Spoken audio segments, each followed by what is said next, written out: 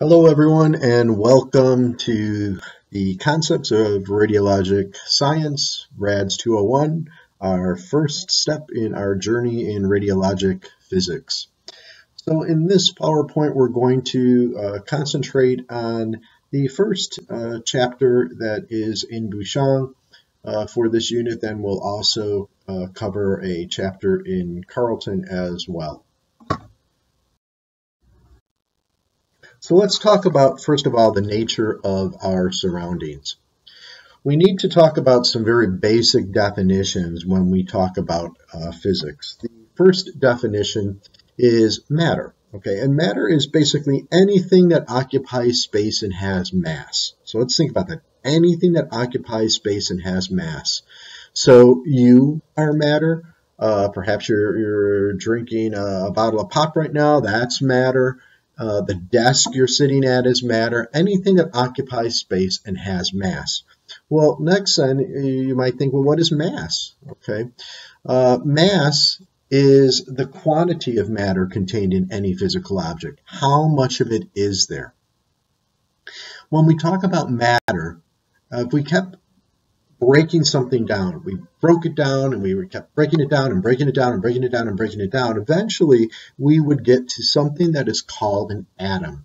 And an atom is the fundamental building blocks of all matter. So we've got matter, anything that occupies space and has mass, and mass then, the quantity of matter. How much matter is there in a physical object? There's another term, weight.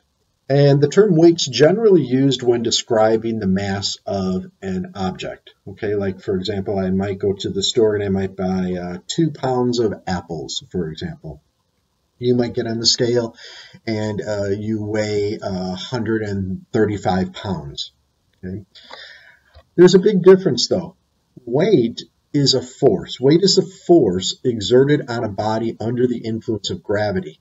It is what is pulling us towards the center of the earth. How much of a force is pulling us towards the center of the earth? So weight is dependent on gravity. Remember, mass and weight are not the same. Mass is measured in kilograms. So when in the scientific world we talk about the mass of something, we're going to use the unit, the kilogram. Weight is measured using a unit called the Newton. So look at the big difference there.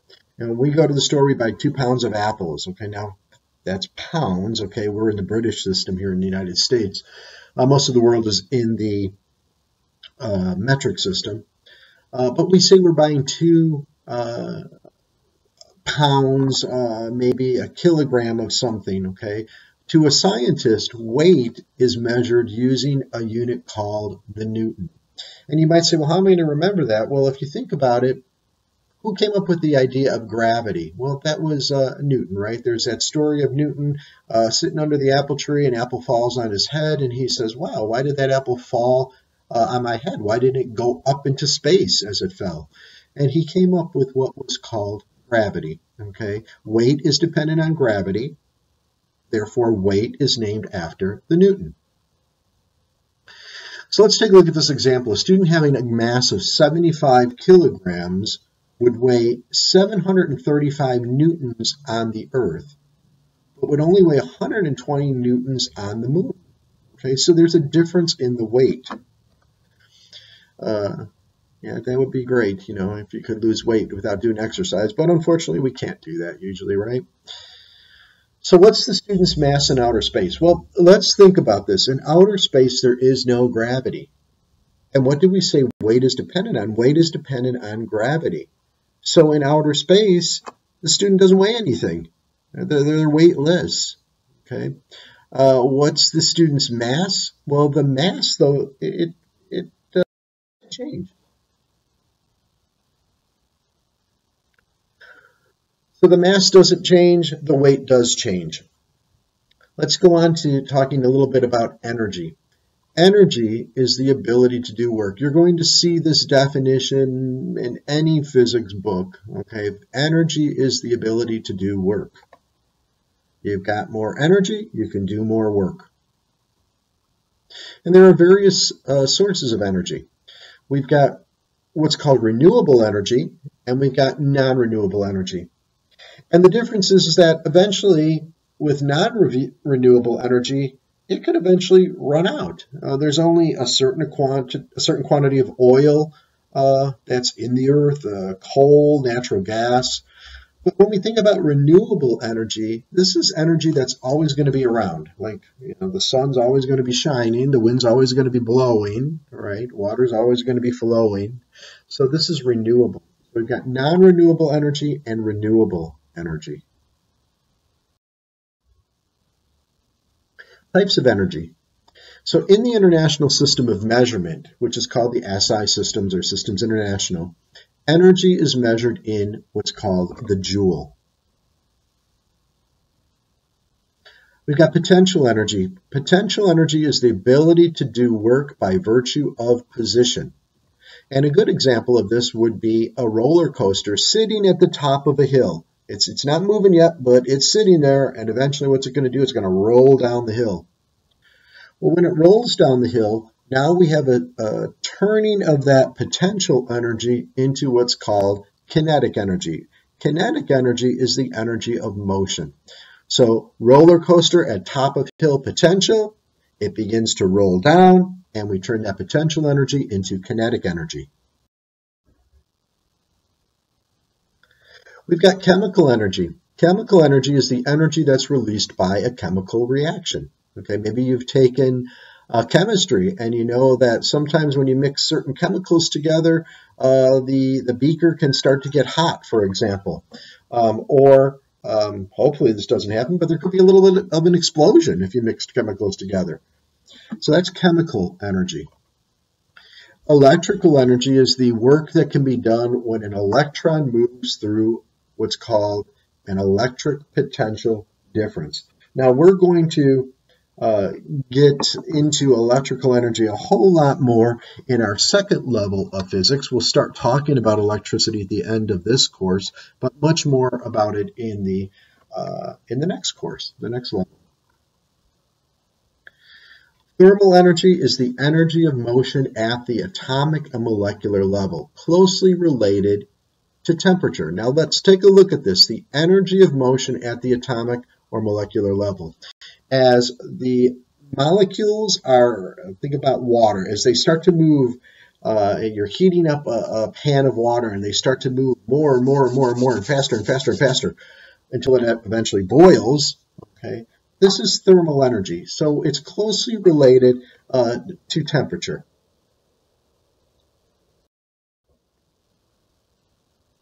Nuclear energy. Energy contained in the nucleus of an atom. Now, atoms are very, very, very, very, very tiny. However, the main part of the atom, it's called the nucleus of the atom, and we'll be talking about the atom much more.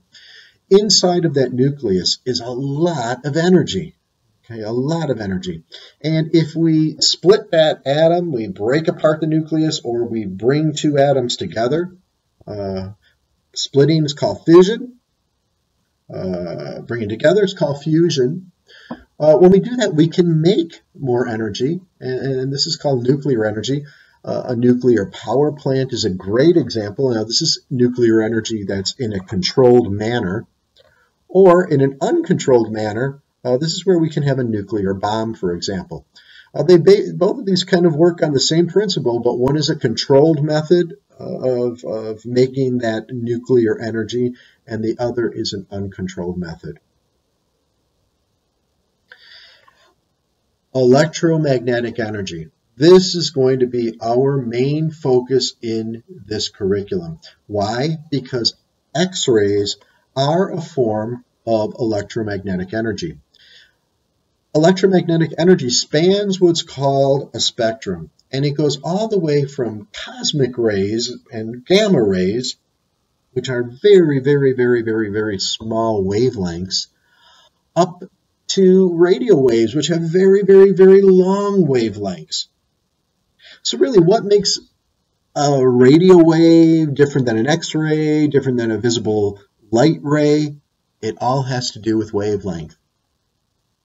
So if we read on the slide here, it includes cosmic rays, gamma rays, X-rays, ultraviolet light, visible light, infrared light, radar, microwaves, TV, radio, cell phones, and all electronic transmission systems. Electromagnetic radiation is made up of electric and magnetic fields that move at right angles to each other. Very, very important. Plant this in your brain. Electromagnetic energy moves at the speed of light. So a radio wave moves at the speed of light. An X-ray moves at the speed of light. The color orange, which is a form of part of the visible light spectrum, it moves at the speed of light. Everything on the electromagnetic spectrum moves at the speed of light. Now, matter and energy are interchangeable, and this fact was first introduced by famous physicist Albert Einstein. When energy is emitted and it's transferred through space, we come up with a term called radiation. Energy emitted and transferred through space, radiation. Now, we create radiation in an X-ray tube. Every time we take an X-ray, we have those electrons boiled off of the filament, hitting the anode. What are we going to make? We're going to make a whole lot of heat, a lot of thermal energy, but we're also going to make what are called X-rays, and X-rays are a part of the electromagnetic spectrum. So this is a good example of that interchangeability. You've got the electrons being boiled off and then moving kinetic energy. Kinetic energy, the electrons strike the anode, heat it up, thermal energy. Electrons strike the anode, creating X-rays, electromagnetic energy. So here we talk about this interchangeability of the energy.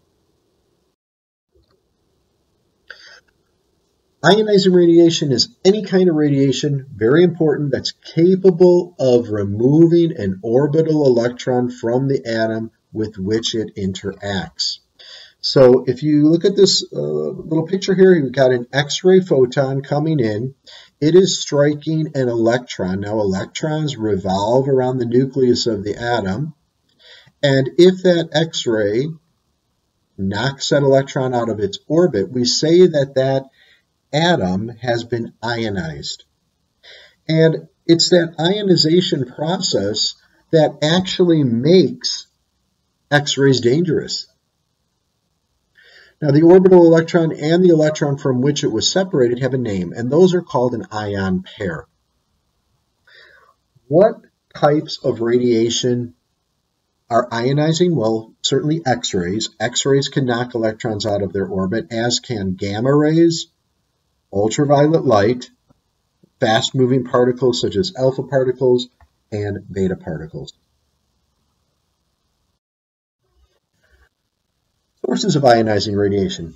Let's look at this pie chart. So we get ionizing radiation from different sources, from outer space, cosmic radiation, from the Earth itself, terrestrial radiation, internal radiation, consumer products, medical, and the biggest is radon. Radon is an invisible gas that seeps up from the Earth into our homes. If our homes are not well ventilated, that radon gas can collect, and unfortunately it can cause cancer. So we worry about that, but radon is the biggest source of ionizing radiation. The discovery of X-rays. Let's just do a quick review. We've talked about this in other courses. Remember, the X-ray was discovered. It wasn't invented by Wilhelm Conrad Röntgen by accident. He wasn't looking for X-rays. He was doing another experiment, and then all of a sudden, something happened. So this all occurred on November 8th of 1895 at the University of Würzburg in Germany, and he was working with a Crookes tube. Here's a picture of his actual laboratory. And the story goes, there was a plate coated with barium platinocyanide that began to glow whenever he turned on a tube in his lab that was covered with black paper. Well, it was kind of strange. He closed the windows, closed the shades. Whenever he energized this Crookes tube that was covered, so nothing came out of it, no light or anything, a plate that was on the side wall in his laboratory began to glow. He knew that there must be something coming out of that tube, some kind of rays. He didn't know what they were, so he used the mathematical term X. And this is how we get the term X-rays. Here's that famous picture, first medical X-ray image of his wife's hand. You can see the ring on her hand. This was in 1896. 1901, Roentgen received the first Nobel Prize in physics. So that's, that's noteworthy. The first Nobel Prize in physics. Let's just read this quickly. On November 8, 1895, at the University of Würzburg, Wilhelm Röntgen's attention was drawn to a glowing fluorescent screen on a nearby table. Röntgen immediately determined that the fluorescence was caused by invisible rays originating from the partially evacuated glass Hittorf-Crookes tube he was using to study cathode rays. Surprisingly, these mysterious rays, they penetrated the opaque black paper wrapped around the tube. Röntgen had discovered X-rays, a momentous event that instantly revolutionized the field of physics and medicine. However, prior to his first formal correspondence to the University Physical Medical Society, Röntgen spent 2 months thoroughly investigating the properties of X-rays. And for his discovery, Röntgen received the first Nobel Prize in Physics in 1901. It was the crowning achievement in a career beset by more than its share of difficulties. As a student in Holland, Röntgen was expelled from the Utrecht Technical School for a prank committed by another student. Even after receiving a doctorate, his lack of a diploma initially prevented him from obtaining a position at the University of Würzburg. He was even accused of having stolen the discovery of X-rays by those who failed to observe them. Nevertheless, Röntgen was a brilliant experimentalist who never sought honors or financial profit for his research. He rejected a title, von Röntgen, that would have provided entry into the German nobility, and he donated the money he received from the Nobel Prize to his university. Röntgen did accept the honorary degree of Doctor of Medicine offered to him by the medical faculty of his own University of Würzburg. However, he refused to take out any patents in order that the world could freely benefit from his work. And at the time of his death, unfortunately, Röntgen was nearly bankrupt from inflation that followed World War I. Well, we just read that he did a lot of studying of the X-rays, and he came up with what are called the X-ray properties. And through the use of scientific method, Röntgen found that X-rays are highly penetrating, invisible rays that are a form of electromagnetic radiation. They are electrically neutral, and therefore you can't affect them by an electric or magnetic field. They're polyenergetic and heterogeneous, which means that they've got many different energies. Remember, when you set up 100 kVp on your control panel, that doesn't mean that every photon is 100 keV. In fact, there's only a few of them at that level. Most of them are very, very low energy. X-rays do release a small amount of heat when passing through matter, and I do emphasize small amount, a very minute amount of heat. Okay, it's not like you take an X-ray of a patient and they can feel it. X-rays always travel in straight lines. They travel at the speed of light.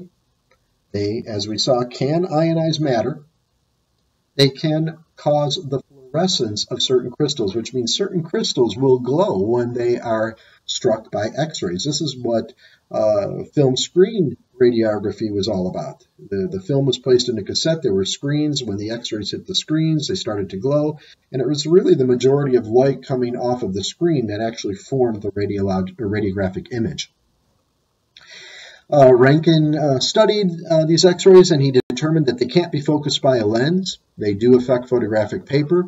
They can produce chemical and biologic changes in matter through ionization and excitation, and they do produce secondary and scatter radiation. So these are the X-ray properties that Röntgen came up with. The development of modern radiology. There are two general types of X-ray examinations. We've got radiography, which produces static or non-moving images, and then we've got fluoroscopy, which we say produces dynamic images, dynamic meaning moving. We can see movement with fluoroscopy. An X-ray beam satisfactory for imaging requires thousands of volts of electricity. We call this kilovoltage. Thousands, notice the difference, thousands of volts, thousandths of an ampere of electricity. We call that a milliampere. Today, the hand can be imaged in milliseconds, thousandths of a second, but in the early days of radiography, it often took several minutes to image the hand. Obviously, image blur due to motion was a huge problem in radiography's early days. Imaging times were shortened with the development of the intensifying screen and double emulsion radiography. We call that film screen. The fluoroscope was developed in 1898 by the American inventor Thomas Alva Edison, and he eventually stopped his work in radiology after his assistant Clarence Daly became the first X-ray fatality in the United States. A little bit of history of other radiography inventions. The book talks about collimation and filtration, usually credited with being introduced by a Boston dentist, William Rollins, before the turn of the 20th century.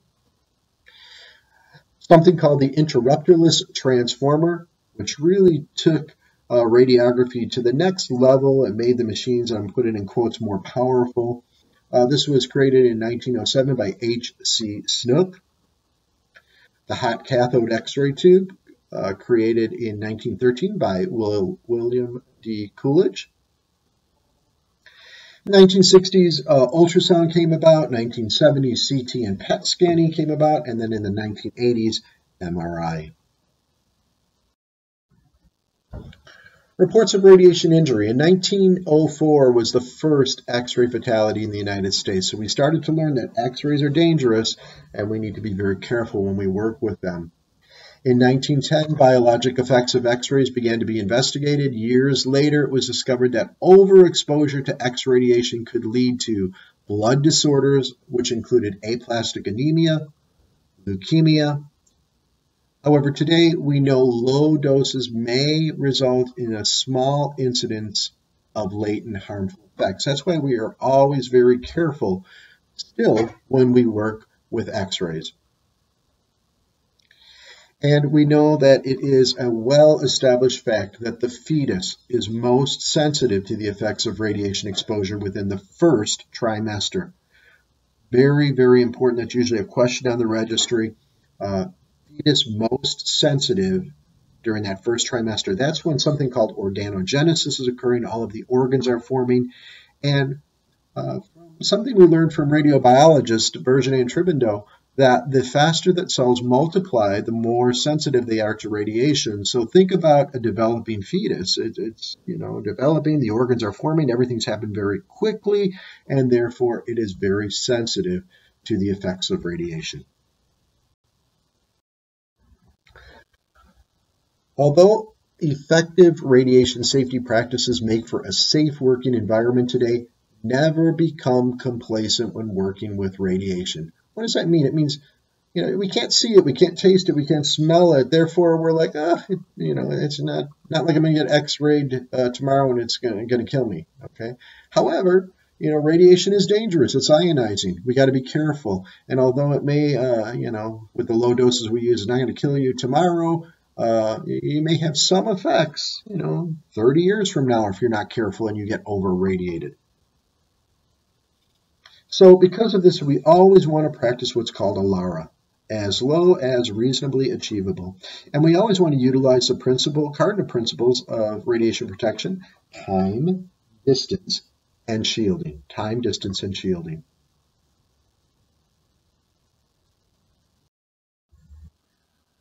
Primary radiation protection devices, we've got filtration, which removes low energy photons from the beam, collimation, which limits the radiation field, intensifying screens, which allow for a decreased exposure, protective apparel like leaded gloves, aprons.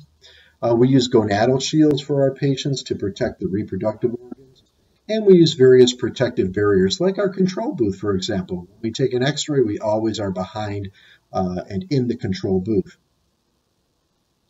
Very, very important, except for screening mammography, examination of asymptomatic patients that don't have any symptoms, Examinations of asymptomatic patients is not indicated. Okay? Years ago, you might go in for an annual physical, and the doctor years ago might say, you know what, okay, great, you're looking good, or your lungs sound good, but you know what, let's get an x-ray of your chest just to make sure nothing's going on. Okay? That's not done today. Okay? However, it was a common practice years ago.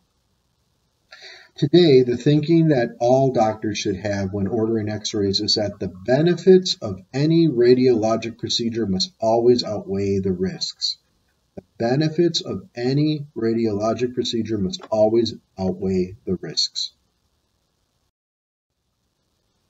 In your book, box 1-1, it's called the 10 Commandments of Radiation Protection. Make sure you look those over. And box 1-2 is a task inventory for radiography as required for examination by the American Registry of Radiologic Technologists. So make sure you look over that task inventory. Okay, very important. And just an interesting picture here of some early fluoroscopy. You notice the tube behind the boy. Doctor sitting in front, there's a screen. The x-rays go through the boy, strike the screen, make it glow, and the doctor's there to look at it. Notice there's no radiation protection here for the operator of the equipment, for the doctor, or for the patient. Okay, so a very interesting picture from 1912.